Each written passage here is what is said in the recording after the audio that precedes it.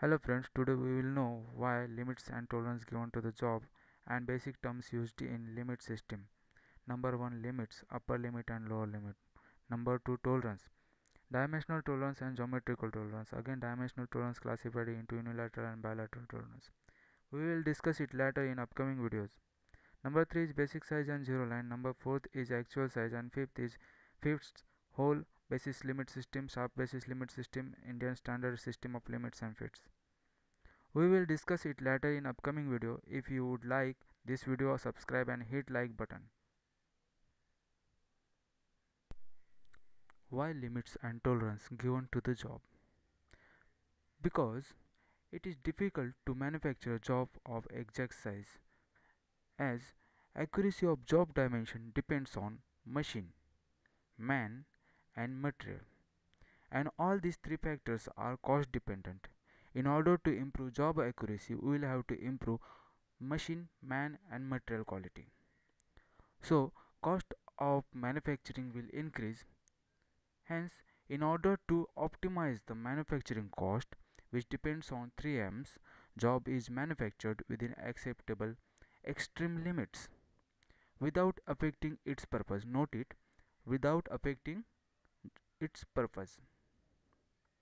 Maximum acceptable extreme size is known as upper limit, and minimum acceptable extreme size is known as lower limit. Example, we have to manufacture a shaft of diameter 50 mm, but to manufacture the exact dimension, cost will increase. For cost reduction, we will have to give some margin. Think if size is more than 50, but in our case it will not go in whole, so will serve the purpose? No. Hence, acceptable maximum upper size will be 50 mm, that is upper limit. And suppose to carry the design load, shaft diameter can be reduced by 0.050 mm. Hence, acceptable minimum load size will be 49.950. It is lower limit. The total margin given is the difference between maximum and minimum size. The difference between upper limit and lower limit is known as tolerance. Here, this tolerance is indicated by green zone. Tolerance is given to optimize the cost without affecting the purpose of job. Basic size. It is size of the job which is taken as reference to apply maximum limit and minimum limit for job manufacturing. Example, diameter 50 mm is taken as basic size as shown in figure, and upper deviation is 0.00. Hence, maximum acceptable size is 50 plus 0.00. It is nothing but the upper limit.